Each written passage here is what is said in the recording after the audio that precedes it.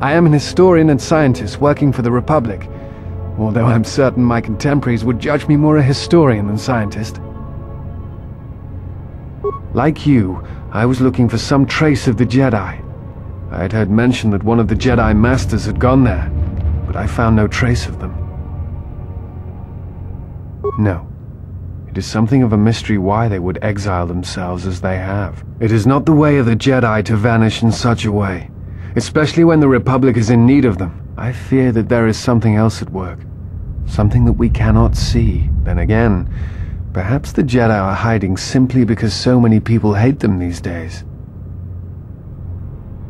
It is difficult sometimes for the Jedi to see such things, since much of it is rooted in human nature, and the Jedi are often removed from events of daily life, insulated. But the reason the Jedi Civil War was named such was because few in the galaxy can recognize the difference between the Sith and the Jedi. To them, they are both Jedi, with different philosophies.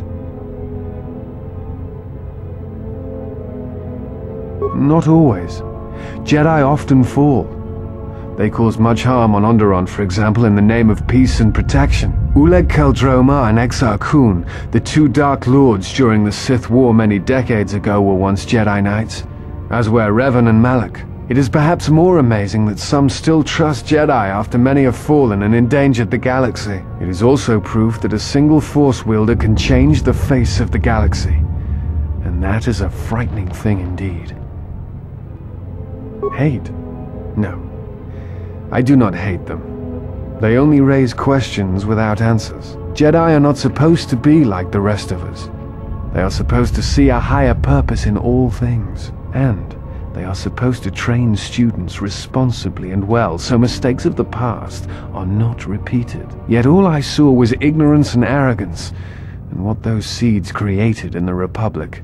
It is difficult to follow the Jedi Code when so few others have, but you know this. Many Jedi defied the Order during the Mandalorian Wars, and it paved the way for the Jedi Civil War.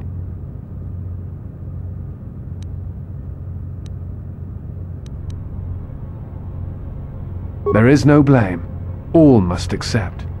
But, at its core, one must wonder if it was the failure of the Jedi teachings or the teachers themselves. Many of the Jedi Council trained Azkul, Ulig, Revan and Malak.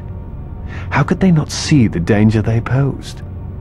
And if they could not, perhaps there was some essential part of their teachings that was flawed, something beyond the Jedi Code that they were missing. I am not certain you understand what happened with Revan. Do you wish me to explain? Revan was captured in the middle of the Jedi Civil War, due in no small part to her apprentice Malak, who turned on her. Revan was brought before the Jedi Council and put on trial. You must understand that the situation was desperate, and the Jedi needed to know how Revan had amassed the forces arrayed against them. As I understand it, they were able to convince Revan to have a change of heart. Revan helped the Republic defeat Malak. Perhaps in her conversation with the Jedi Masters, they were able to convince her of the rightfulness of their actions. Revan had many masters. Zar, Dorak, Master K before K left for the wars. Towards the end of her training, she sought out many to learn techniques. It is said that she returned to her first master at the end of her training, in order to learn how she might best leave the Order. Before you go, I had a question for you. You came to Dantooine in search of Jedi. Why?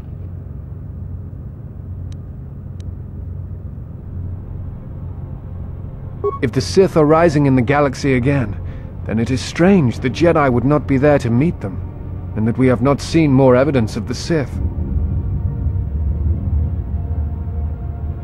No, I believe you.